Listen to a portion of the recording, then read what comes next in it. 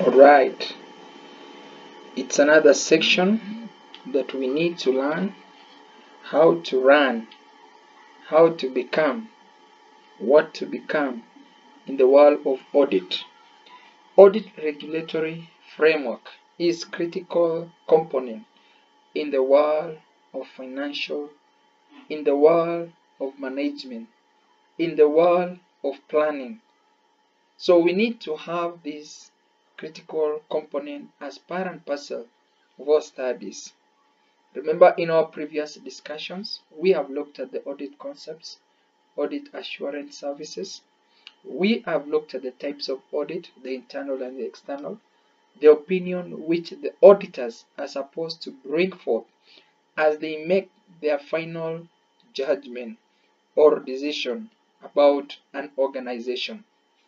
So being regulatory framework of audit as one of the clear direction in audit discipline. So we need to understand what is all about regulatory framework of audit. Statutory requirement of audit. What are the statutory, what are the legal requirements of audit? And then number two, we will be looking at the appointment of auditors. How are auditors appointed? Who appoints auditors? Then we will be looking at the vacation of office. At what point an auditor can leave the office, can be removed from the office? And then rights and duties of auditors. What are the rights and duties of auditors? In other words, when you talk about statutory requirement of audit, we are looking at the two perception or two direction. Number one is the legal requirement. What are the legal requirements of an auditor to become audit? Number two, professional requirement. So there are legal requirements which requires someone somewhere to be in the profession of audit. Number two is the professional requirement.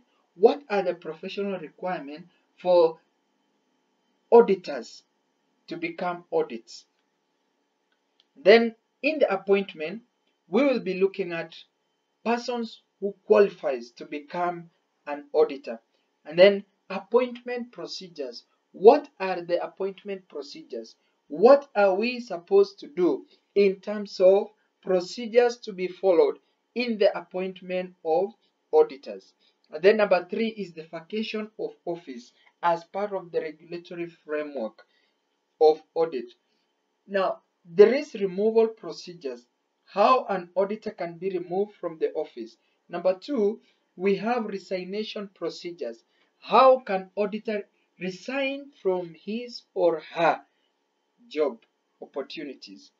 Rights and duties of auditors. What are the rights of an auditor and what are the duties of an auditor? So these are critical regulatory framework of auditing. Anytime you want to carry out audit, then remind yourself or remember it's all about the framework. How is the framework of audit? Now we start with the first one, which is the statutory requirement. Now in the statutory requirement, we have two critical areas to be looking at. Number one is the legal requirement, and number two, we have to look at the professional requirement. Now, what do you mean by legal requirement? It includes company's ordinance, listing rules, and other relevant legislation. In other words, we are saying when you are talking about statutory, we are looking at the law. We are looking at the company's ordinance. We are looking at the listing rules. We are looking at the other relevant legislation. So in other words, for auditors to do what they are supposed to do, there are laws governing their operation, which is actually posted and given in company's ordinance, which has been listed as rules, which is part and parcel of legislation. A legislation can be put forward by the members of parliament, and these are critical information that must be put in place. So when you talk about legal requirement, we are looking at it from companies ordinance. We are looking at it from listing rules. We are looking at it from other legislation. So number one, let's look at companies ordinance. Now, what do you mean by companies ordinance? The companies ordinance require every limited company to have an annual audit, after which the auditor must give an opinion on whether the client's financial statement give a true and fair view and comply with the relevant legislation. So the work of an auditor is to give a report, and that is what we call company's ordinance. They must have an annual meeting, and in the very annual meeting, which is the annual general meeting for companies, the auditors are required to give a report about what they have found in the process of auditing that particular company. So we need to have in mind that anytime, any moment, a company is supposed to be audited, there are statutory requirements, and one of them is company's ordinance. Number two, the company's ordinance set out the rights and duties of auditors, procedure of appointment, resignation, and removal of auditors. So in the companies, in the legislation, in the legal requirement, we have companies ordinance, which sets the rights of auditors, the duties of auditors, and procedures of appointment, resignation, and removal of auditors. This should be clearly in the legal perspective, in the statutory, in the status. Number three, reasonable skills and care should be exercised by auditors when carrying out an audit assignment. So again, it is very critical component in the legal requirement perspective that anytime we talk about legal requirement as far as auditors are concerned, their report, their information must be well presented.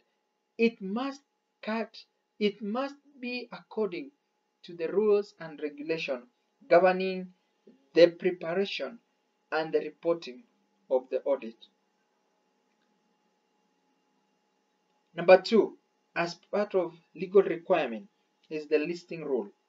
Listing rule specifies the safeguard procedures which should be carried out to identify conflict of interest and maintain independence. In other words, we are saying the listing rules these are procedures which have been set. It has been identified that when this information are given or brought into perspective, conflict of interest will not be there. But again, independence of auditors shall be maintained. So there are rules which has been listed, which will govern the presentation, the preparation, and presentation of audit. Number two, in the legal requirement perspective. Remember, the first one was legal requirement. Number two is professional requirement. That is part of the statutory. As part of the regulatory mechanism to monitor professional accountants' conduct, HKICPA has issued Hong Kong Standard on Auditing, Practice Note, an industry auditing guideline for members to follow in their professional practice. So we have a guideline.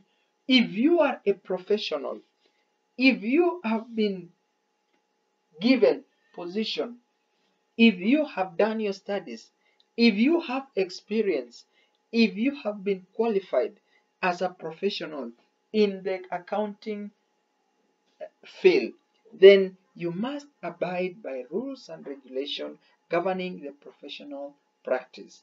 And that is very critical. So in the statutory perspective, we need to have this in mind. In the statutory means legal, legislation, law.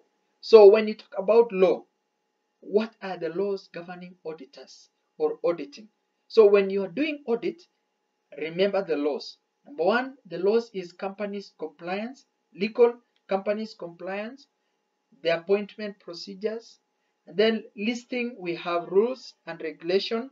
And then finally, the professional requirement. What are the professional requirements for you to become an auditor?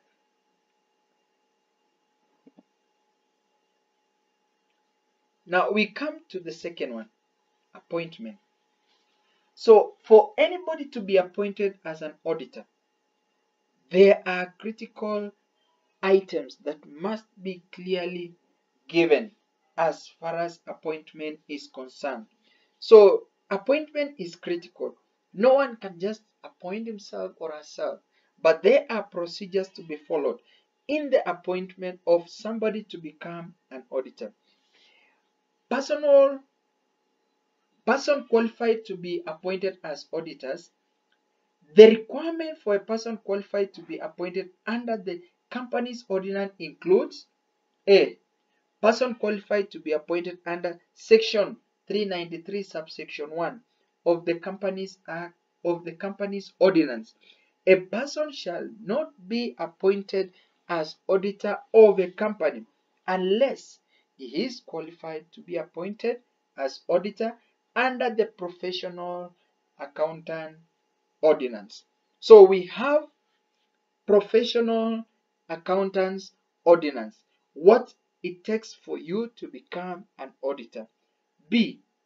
Person not qualified for appointment as an auditor under Section 393, subsection 2 of the Company's Ordinance. 1. An officer or an employee of the company or its subsidiary or holding company. Here we are meaning any officer who has been employed in that company or who has been employed by the subsidiary company should not qualify to become an auditor. That is why we are preventing or protecting personal interest. So here the company is trying to protect individual interest. Number 2, a person who is partner of an employee, of an officer, or employee of a company or subsidiary and holding company. So any partner, any member, any friend should not become an auditor of that company. Why? Is because again we are protecting the company from personal interest.